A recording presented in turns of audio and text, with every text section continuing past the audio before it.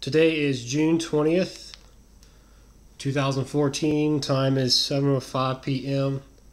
Here is the latest thing I've been working on. The name I have for it so far is a 4-plate capacitor. It is literally a capacitor with 4 plates. Masking tape, aluminum foil, masking tape, aluminum foil, masking tape, so on and so forth. You got 4 plates separated by the dielectric, which is masking tape.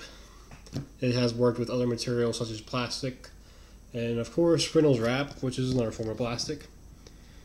Right now I'm just going to show you guys the unique characteristics of it. But first I have to demonstrate this. Right now the multimeter is set to reading resistance. Right now it's at 200 mega ohms, and we're going to see what kind of resistance. I'm just going to short out the 2 leads just to show you that it does work as a multimeter for reading resistance. Right now we're reading a dead short.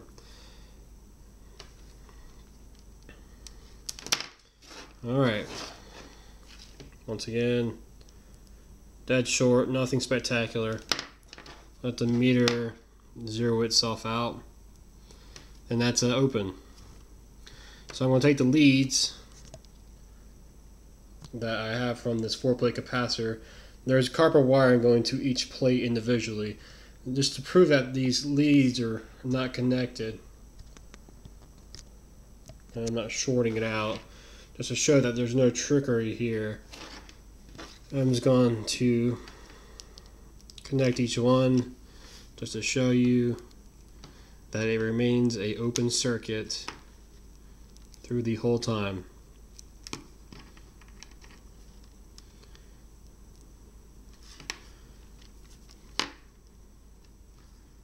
I guess I'll hook this one up to that one.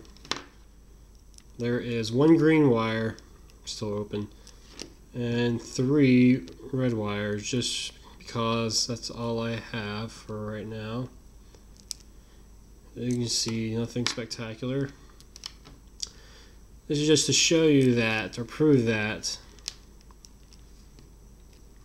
these plates are not connected, and it seems a little redundant, but it's a part of the experiment.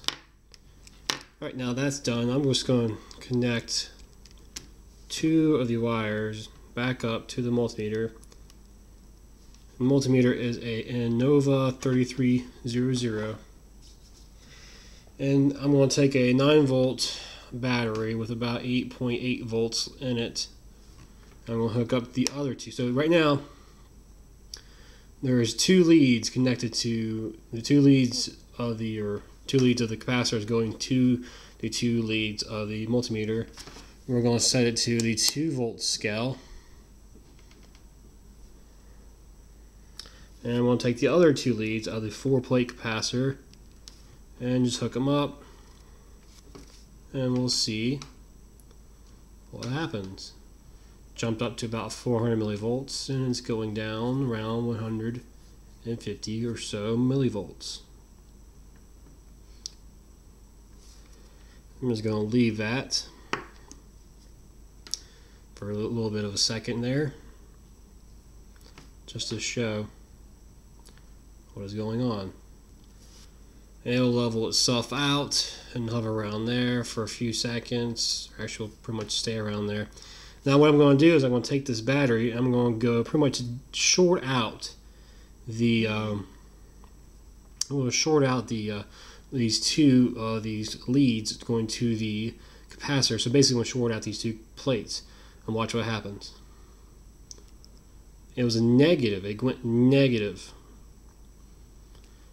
Connect back up, around almost hit 500 millivolts. But when I short out the 2 leads, it's interesting to note that it goes negative. That's quite interesting. Go back to battery. Let's short the plates out. Negative. Battery. It's charging the capacitor up. But short these 2 leads out. Negative.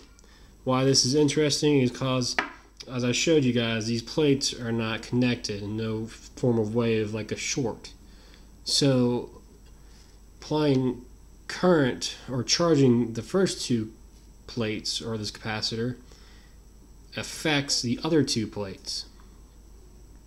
So there's a relation between them two.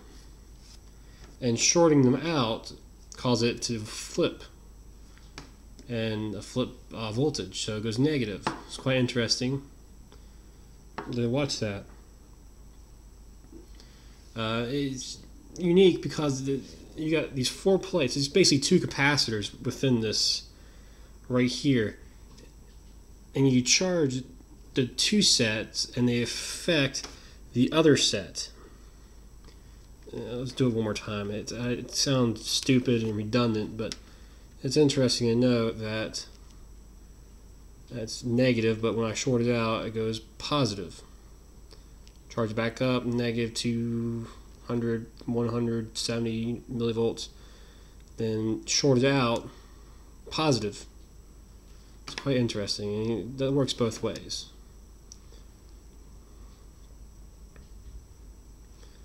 And discharge, it goes negative. One of the things I really liked about this is how it would sit around or so at that voltage. So it's interesting because this is charging 1 set of plates, but yet I'm picking it up on the other 2 plates at 0.147 volts, or 147 millivolts. And I also have a capacity meter over here, just to show you guys what capacity each plate has. I guess I better put it just right there, make it easier to see. It doesn't have much capacity to it. I'll get rid of this meter.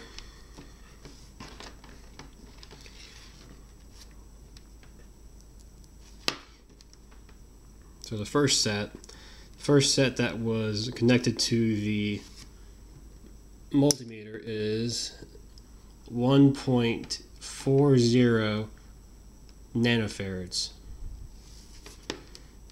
The 2 leads that were connected to the battery is 3.14 or 3.13 nanofarads. And let's cross hatch them just to show you guys. This one's 1.77 nanofarads.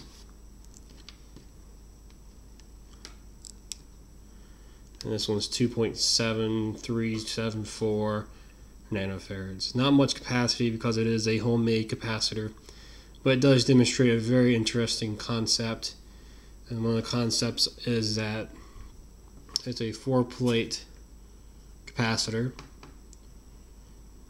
Connect the battery up to these 2 plates, and it affects the other 2 plates, and it shows up a voltage on the multimeter. You short out these 2, or the plates, and the multimeter reacts by going negative. It swaps polarity. Quite interesting on the battery side. And we showed you at the beginning of the video how none of the plates are connected. There's no resistance between them. It means it's an open circuit. Thus, it's a capacitor, and we can measure capacitance on this multimeter we have here in the nanofarad range because it is a homemade capacitor, only because they don't make 4-plate capacitors in manufacturing, at least not yet.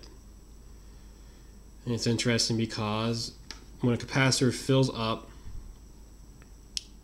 it fills up to a point where it stops taking energy out of the battery. And we were doing that, but it was also showing up energy on the other 2 plates. Makes you wonder if you can pull energy off the other 2 plates. Even though it's a fractional smaller, it's still energy. And it's just interesting to see how also, when you short out those 2 leads, it swaps polarity. That's it for this demonstration. Thank you.